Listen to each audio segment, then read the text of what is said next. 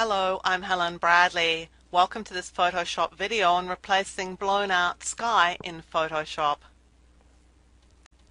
I have an image here that has no detail in the sky at all. If I click the eyedropper tool with the info palette visible and hold my mouse over the sky, you can see that the RGB values are 255, 255, 255. There's nothing here.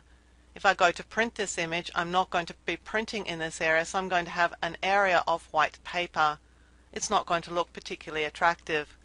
But the issue I'm facing right now is that this image is not worthy of a lot of work. It's not a particularly exciting image, it's a fairly casual snapshot, but when I print it I want it to look just a little bit better than it does at the moment, but I don't want to spend hours of work fixing it up. I want a simple replacement sky solution. If you've ever tried to change the color of an element in an image, you may know that you can add a new layer to the image, select color blend mode as the blend mode for that layer, and then select some paint. I've got some blue paint here and a paintbrush, and you can just paint over the area of image that you want to recolor.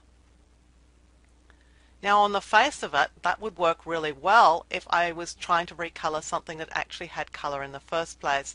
The problem is with this image is that there's no color in the very area that I want to apply color to. So while I'm happily painting over the image in blue, it's going into the trees and the buildings and not where I want it to, in the sky. The solution to this is to take the image to LAB color mode. If you've never been to LAB color mode before, you don't need to worry too much because it's not very scary and we're not going to do much when we get there. We're just going to make use of a property of LAB color mode. So I'm going to choose image and then mode and then LAB color. Anytime that you take an image into LAB color that has more than one layer, you're going to see this dialog. We want these two layers when we arrive in LAB, so we're going to select Don't Flatten. Now you can see this unique property of LAB color. LAB color allows us to create a color that is as white, but also has some blue coloring in it. It's recolored the sky for us. But we need to fix this before we go back to RGB, because if we just head back to RGB, as soon as we arrive there, the color is going to disappear from the sky. The fix is to create a duplicate of the background layer, and then blend this color layer into the duplicate layer. We do that by selecting the top layer and pressing Ctrl or Command E. Now I have a regular image layer that has the blue sky in it.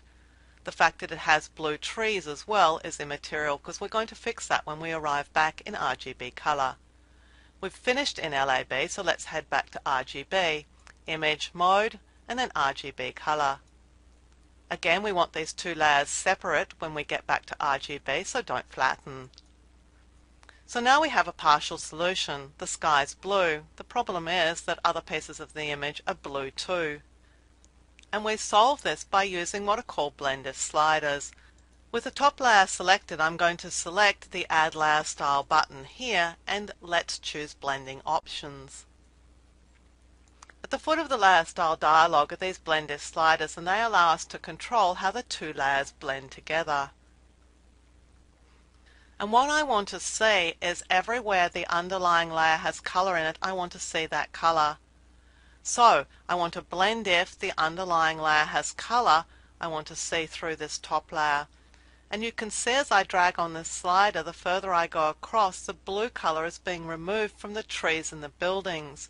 But it's staying where I want it to be, which is in the sky. When I get it to a position that looks good to me, I'm going to split the slider. I do this by holding the Alt or Option key on the Mac and just dragging the slider into two pieces. This gives a more gradual transition for the blending of the two layers. And then just click OK to finish. So there's a quick and easy solution for replacing a sky in Photoshop.